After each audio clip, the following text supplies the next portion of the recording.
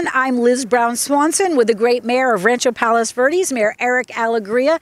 Thank you for joining us for a special edition of RPV City Talk on the Road. This is our year in review where we're going to take a trip down memory lane and look at 2021. I can't believe we're already here. I can't believe it's the end of 2021. All right, so I know we have a lot to cover in this program. We were busy during the year.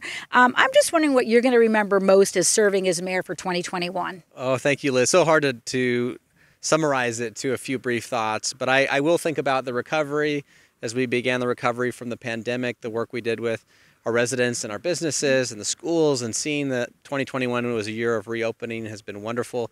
Being able to maintain our city services and budget during that time, although notable every year, was particularly notable this last year given the impact that many cities experienced from the pandemic. And of course, our work just to continue to improve the quality of life, which our council always strives to do. And we were able to achieve the fourth safest city in the state of California, introduce new activities to bring us together, like our movies in the park as well as our concerts in the park. And then by the time this airs, also our Skating by the Sea, which we're excited to launch at the end of this week. So lots to be proud of and excited about, and more to be done for the future as well as we look ahead into 2021. I know we've come a long way. When you think back to when we started this year in January, the City Hall was still temporarily closed because of the pandemic. At the same time, the city had just conducted a citizen satisfaction survey to talk about the quality of life going on in the city. And, now that we are here 11 months later, I'm just wondering what you feel is sort of, as we continue to navigate the pandemic's impact, how would you describe the quality of life today? I think that the quality of life in the city of Rancho Palos Verdes continues to improve, and that's because of the dedication and investment of so many of us in the community that spend our time trying to make things better. And we've been fortunate, of course, because of the introduction of the vaccine and all this education, and municipalities have played a role in helping to communicate out important messages related to public health to their residents. And I think the city of RPV is no different. We've been able to play an instrumental and important role in that education. In terms of how the city was operating, I mean, you were very proactive, our city staff and the council, to make sure that you were reaching every resident, senior citizens, for example, if they needed assistance, dealing with the schools and students, and just making sure that everybody was still trying to get back on track. And again, just also making sure we're kind of reopened the city so that we have activities and are able to come out and enjoy and even attend city council meetings, right? That's right. Some of the most basic things. And I'm so proud of the perseverance of all of us to go through that, those hybrid formats for our council meetings. And you mentioned a few things, yes. Our seniors, our Meals on Wheels for our seniors, our small business assistance program for our small businesses locally, and just lots of other ways that the city worked to make those lives of our residents and our businesses a little bit better. The city council, the commissions, the committee, volunteer committees, the staff, all busy. You guys have had hundreds of meetings, and ladies, throughout this year, conducting business for the city. What would you say when you reflect back, what are some of the top accomplishments that took place for 2021? You've done a lot. Yes, I would refer to our Ladera Linda Community Park project. So we've made some significant progress, and we're excited. We've got through the planning phase, the finance phase, and looking to quarter one groundbreaking in 2022. So we are ready for that project to launch. Work has continued as it relates to the Civic Center. We still have big ideas on how that can be an activity center in the heart of our city. So more to come on that, but we've done some, and on our December 7th agenda, we're going to do some more program validation on what we want up there, collect our community's feedback, and that work continues on. And then I'll just point out Del Cerro. I am proud of the fact that our council heard, the concerns from our residents in the Del Cerro community, and we're able to work thanks to staff on some remedies and solutions to make things a little bit better up there. There's lots of work happening and more work to come, such as the housing element. That's certainly going to be a big issue as we go into the beginning of the new year, as well as Western beautification, where we've started some work, but we have much more work that we'd like to do. And of course, all these projects we're talking about, Ladera Linda, they take money and financing, and just adopting the budget for the year was also a big accomplishment if we want to reflect back on that, because, the city operates lean and mean, and so you were able to pull that off. That's right. Yeah, thank you to our fiscal policies and, longstanding policies of having reserves. And we were prepared for a moment like this.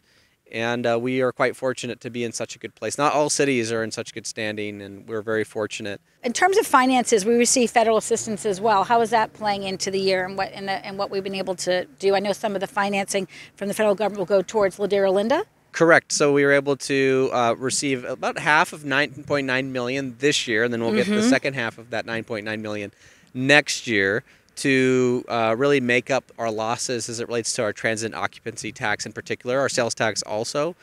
And that money usually goes towards our capital projects. And so it would have gone towards these projects either way. And again, luckily, the core services of our city have always continued and remain intact. And therefore, we had the luxury of using those funds for that purpose. Yes. And of course, talk about what beautification projects that have gone on through this year. Western Ave in particular, that's been a highlight for the staff to accomplish and council. It's been on the council's mind for a long time. Some of the more, I guess, cosmetic work has begun. You've got repainting of bus benches and curb paint and new waste receptacles and planters that needed to be replaced and all sorts of things. We're planning in the next couple of months to also paint the track perimeter walls a nice uniform color and look to install some banners on streetlights. These are all sort of, I'll say, preliminary steps toward a broader vision of making Western as welcoming as possible for the people that come into our city. They need to know that they're coming into the great city of Rancho Palos Verdes. And of course, what helps make our city great, of course, is our residents and our leaders like you and everyone that dedicates and volunteers their time. There's a leadership academy that really took off this year in a different way. It was I did it years ago, and they've really worked to build it and to get people in our community interested in volunteering their time and getting involved. Talk about that and the role that has played this year. Leadership Academy is such an important instrument for us to engage residents who are interested in giving up their time and energy. And I always say this, Liz, but we are what we are because of people that are willing to give up their time and energy to making the city better and our community better. And that's what we had this last year. I was so pleased that we were able to reintroduce that Leadership Academy and have some really capable residents willing to come out, spend the time with our city staff, learning about our city.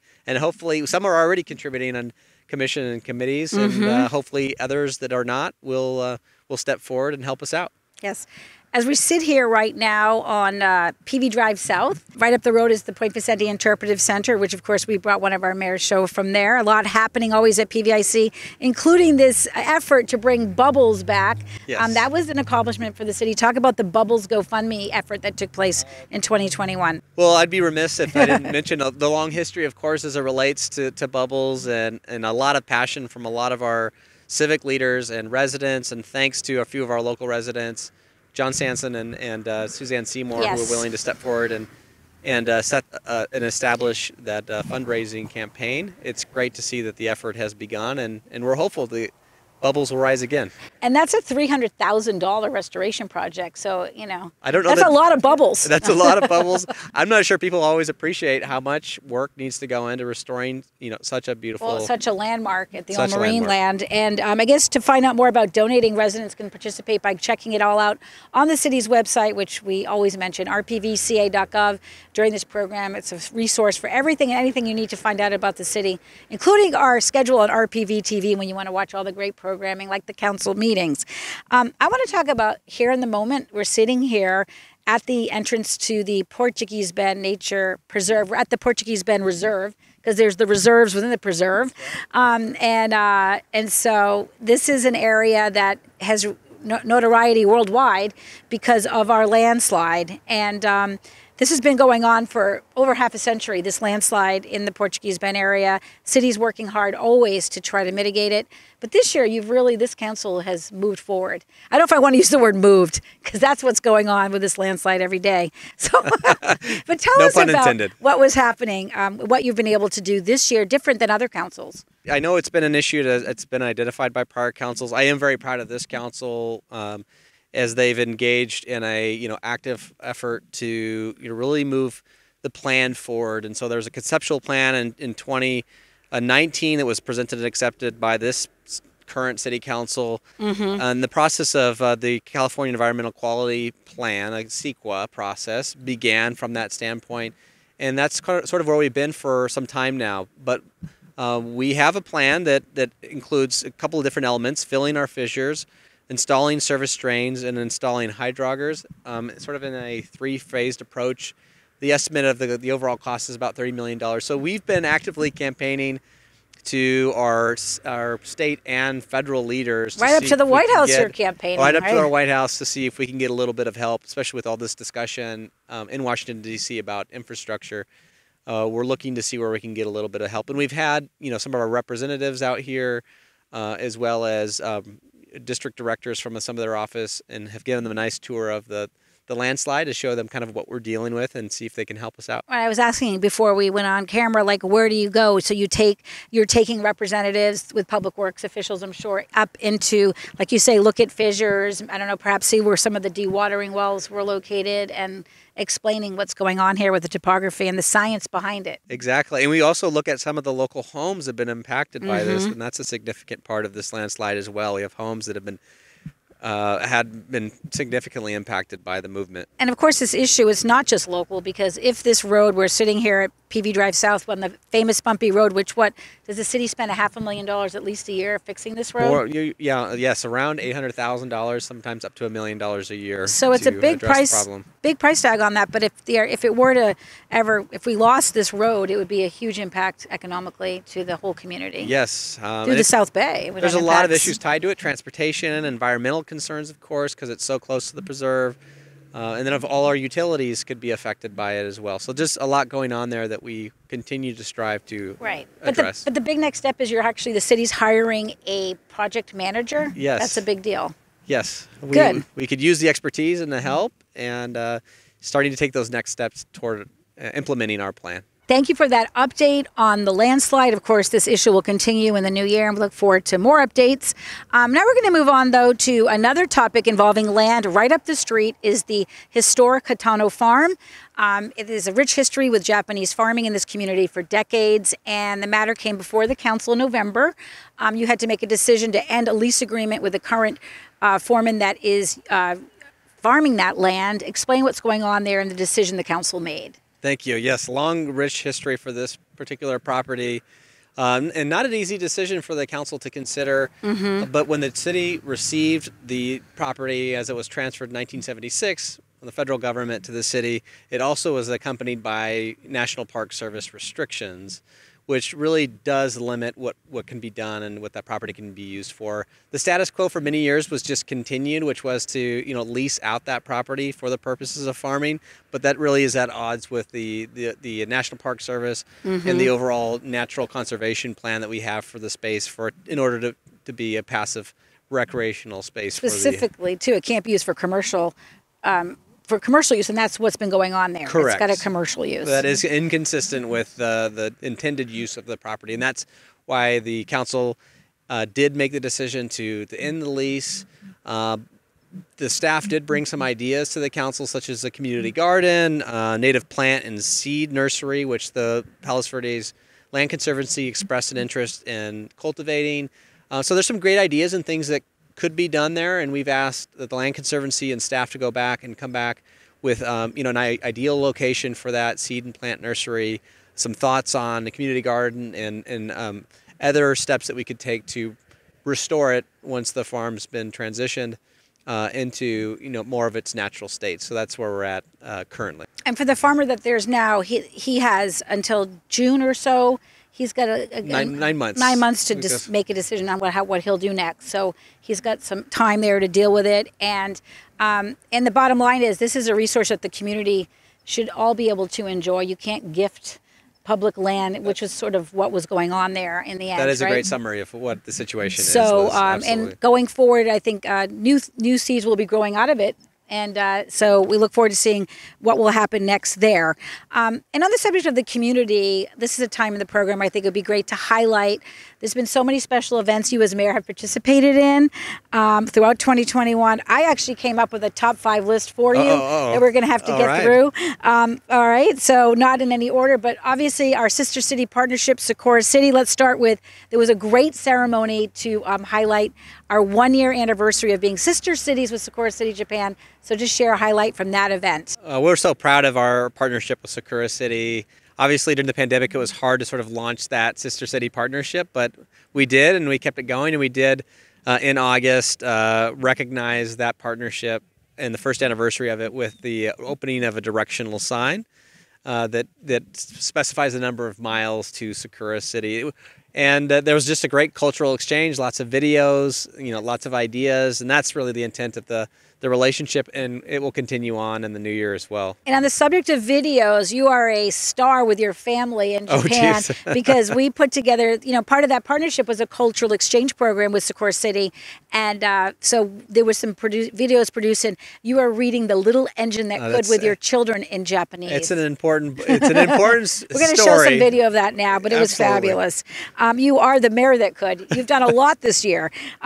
Moving on to the top 5 list, there was movies in the park came back, concerts in the park, 4th of July, trunk or treat. Share a few of moments from those exciting times. All special events, and really just the general feeling of getting our residents and the community at large out to enjoy each other's company, given what we've all gone through, is what's just most notable and memorable to me. And introducing those concerts in the park in addition to those movies in the park was really fun. I know that you were all at some of them, and people had a chance to come out and enjoy.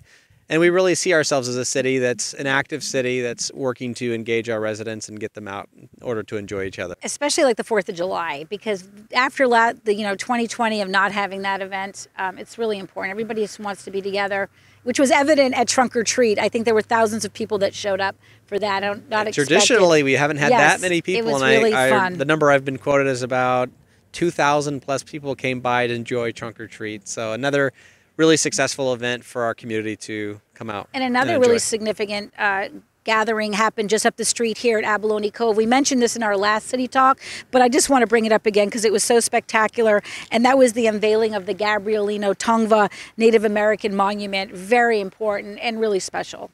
Well, we just touched on a moment ago, another aspect of our history in the city, and I know our council's passionate about celebrating our history and recognizing the first peoples of Los Angeles and those that came before us and cultivated this land was an important step in this city, and being able to unveil that monument in front of that nice sized group of people who came out to enjoy it was really a pleasure. Yeah, our city is so dedicated to preserving history here, for sure. Yes. And you can learn this going by Point Vicente Interpretive Center. There is the Tongva exhibit there. And stop by Ab Cove and take time to pause at that monument. It's very special. Mayoral activities, again, we could have 3 shows on all you're doing. You're not just at council meetings, you're at many events, including your mayor's breakfasts that are once a month with all the commission and committee member chairs, et cetera. Talk about that. It's always been, I like to say, one of my favorite meetings. We get the mayor as well as a council member, an additional council member, get to sit down each month with the chairs of our committees and commissions, and in order to just talk about the city, what's happening, have a nice open dialogue. And I've always gotten great feedback, great thoughts, great ideas from our various leaders across the city who have participated in that breakfast. So it's just something that's special to me, and something I'll miss. Yes, and you had your Mayor's Honoree program. I think you recognized 18 spectacular community members that are making a huge difference in the community. And you just gathered for a luncheon. How did that go? It was wonderful to have a nice luncheon. Throughout the year, we had a Mayor's Honoree program, as you mentioned, that acknowledged 18 individuals and organizations. In addition to 2020 honorees by the prior mayor, John Cruikshank.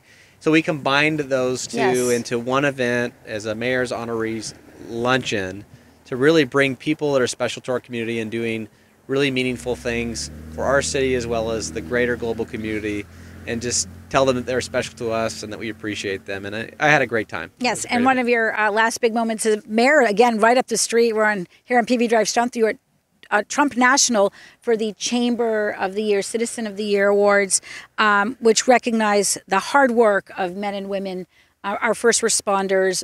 That was incredibly special. That was a really special event. Our first responders really deserve our thanks, our gratitude, and all that they've helped us shepherd us through over the last 2 years. And it was nice to have that lunch and take a moment to recognize them and all that they've done to, make our lives a little bit easier. So it was really special. We did get to have a nice moment of silence to recognize those who've lost their lives, who were first responders due to the coronavirus particularly, but that doesn't speak to the many, many more that have given their life to serve us and to take care of us and meet our needs at a difficult time. Yes, and I also want to mention the Palos Verdes Peninsula Chamber of Commerce that puts that event on every year to have Citizen of the Year awards. I think it was incredible that they did this time just to honor all the different important citizens that made a difference. Chamber of Commerce did a great job. Yes. Really wonderful event. We're going to have to start to wrap up here. Resident feedback. As mayor, you get emails, you see people at all these events. What do you feel like? What were you hearing from RPV residents in 2021 that really that sat with you and you reflected on? Well, a lot of just frustration, to be honest. At the beginning of the year, people were really frustrated, given all that we're encountering and dealing with, small business owners and parents of school-aged children, and trying to come out of the pandemic better than ever has been, really a primary message, I think, of the year. And the fact that we're here now towards the end of the year and things are improved and we're on the road to recovery is something that I'm proud of. Yeah. And for residents that want to be more engaged and informed, obviously I always say our city website, there's the city manager's weekly report. Obviously, we do all of our work at RPV TV and showcase council meetings, there's social media. There's lots of ways that you can stay connected to kind of find out what's going on. I get communications in a variety of ways, emails and calls or participation in our hybrid council meetings. So those of you who can't make our council meetings in person, we are still offering the option of recordings for specific items and so on. So there's lots of ways to get your comments into the city council. And of course, the next city council meeting you'll be at is the December 7th, the changing of the guard. It's a tradition annually where there's the passing of the baton to the next incoming mayor. There's a rotation the city council does. And so, do you have any special tips for the next mayor? I'm sure the next mayor I don't want to say advice. I'm sure the next mayor will be just fine. This is a great, democratic process that our city goes through. It's been an honor to serve as the mayor this past year, and I'm excited to support the next mayor as well and continue the great work of the city of Rancho Palos Verdes. What are you looking forward to in 2022? Oh, a lot of great work. I am looking forward to the groundbreaking at Ladera Linda and much more to come as it relates to us in our planning, as it relates to the Civic Center, and then, of course, all these other issues that are out there. So the work goes on. And we should say it's Ladera Linda Community Park. Yes. That was the official name now. Yes. That's right. Okay, got it. But so there's a lot more things that you'll be doing. Any final mayor's announcements to share? Well, a couple of things are coming up as we go into the holidays. So starting December 3rd, we're going to have our first Skating by the Sea with a tree lighting. And through the weekends in December and going into the final week of December, we're going to have Skating by the Sea, a temporary synthetic ice for our community to come out and enjoy ice skate by the sea, as it were. And you got to make reservations to do that. That's right. There's a reservation system. So take a look at our city website and get all the information. And then we also have Rolling Hills Estates does host the really nice holiday parade. It is back. We did a reverse parade last year that I participated in. This year, there's the full parade is still planned. Practice your wave because the mayor, you'll be there as mayor. That's right. I'll work on it. So that's coming up. Also on December 4th, the day after our Skating by the Sea.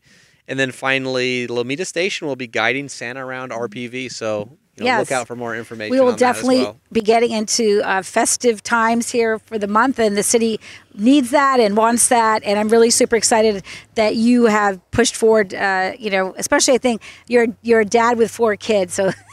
We've got to have lots of fun for the kids, and that skating rink will be just that. And I think they've got lots of cool things planned, including, I heard, a Frozen night. There's all like sorts of Olaf activities is coming to up. RPV City Even a Hall. disco night, as I understand. Yeah, for it. New Year's So, Eve. yes. So I love the enthusiasm of our Rec and Parks crew that puts a lot of these activities together. Well, the sun is setting here, so we Yes. probably will have to wrap it up. But I just want to thank you. You've been an amazing mayor. I'm a resident here. You've served so well our residents, and grateful. All these months you've come every month on City Talk to update the residents, and we've traveled everywhere. We've traveled everywhere. Ladera, Linda, Del Cerro Park, PVIC, you named it. And I appreciate that you got us out on the road with the community. Well, you've always thanked me, Liz, but really we should all be thanking you and Maria and Jeff and Carlos as well for the work that you do for our city, getting information out to our residents. And we're grateful. Keeping the communication going. So I'm really grateful for all the time we've got to spend. Okay, I'm not going to put you in the spot if you have any New Year's resolutions, but if there's one you want to share, just... just to continue to serve our community. And by the time this is played, I believe I'll be a council member again. Yes. So the work of the council, as I said, continues on. Yes. And we've got a great council doing great work. Reach out to us at any time if you need anything. There's no I in team, and you are That's a right. great team. All right, I want to say happy holidays to you and your family, and to everybody watching. Thank you for joining us on this year in review on RPV City Talk on the Road. Happy holidays, everyone. Thanks for watching.